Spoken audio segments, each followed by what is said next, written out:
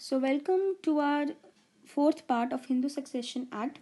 Hope you have practiced earlier sessions, and if you have not subscribed to the channel, then please do subscribe to the channel for all the latest videos. Now, moving on to the first question for today. For the purpose of Section 14, Subsection 2 of Hindu Succession Act 1956, Civil Code includes A. Deputy Commissioner, B. Deputy Commissioner as a Revenue Code, C. Both A and B, D. Neither A nor B. So the correct answer is option A, that is Deputy Commissioner. The next question. Under Section 8 of the Hindu Succession Act 1956, what will be the sequence of the following heirs? So these are the four options. Now you have to find out the correct sequence in which the property will be devolving. So the correct answer is option D, that is none of the above.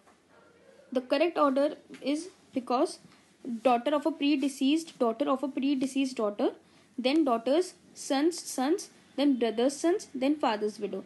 This will be the correct order, and you can find it in the schedule of the Act. Now next question. Under Hindu Succession Act, Hindu includes A. Buddhist, B. Sikh, C. Jain, D. all of the above. So the correct answer is all of the above. You can find the definition of Hindu in Section 2 of Hindu Succession Act, and it specifies that it includes Buddhists, Sikhs and Jains per se. Now moving on to next question. Which of the following sections of Hindu Succession Act 1956 makes provision for notional partition? So the correct answer is Section 6.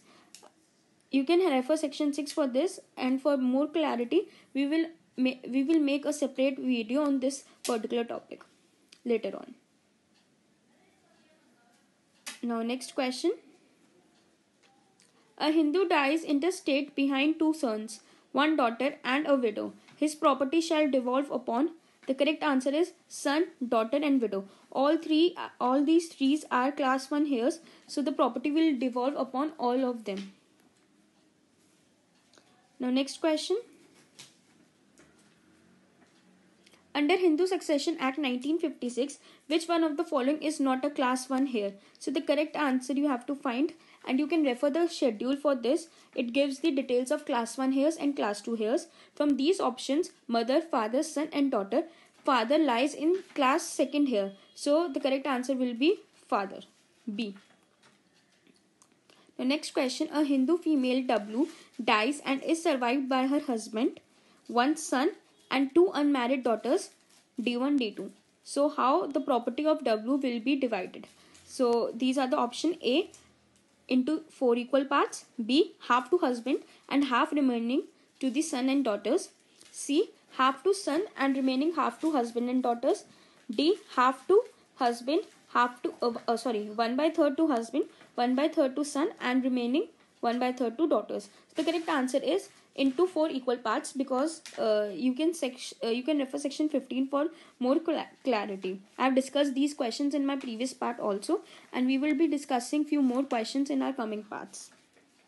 Now next question. Which of the following properties will be covered under Section 14 subsection 2 of Hindu Succession Act 1956?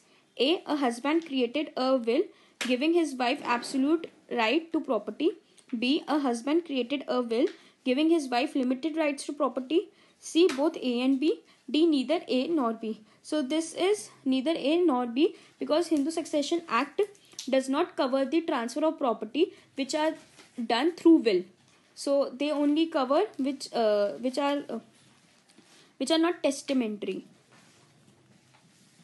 Now next question. Under Hindu Succession Act 1956, which one of the following is a class 1 heir? So the correct answer is mother is a class 1 heir, but you need to check brother or sister. They are not class 1 heirs, so don't get confused between brother and sister and father. So mother is a class 1 heir, others are not. Now next question. A Hindu dies leaving behind father and son's daughter's son. They are A, class 1 heir, B, class 2 heirs, C, preferential heirs, D, none of the above. So the correct answer is class 2 heirs.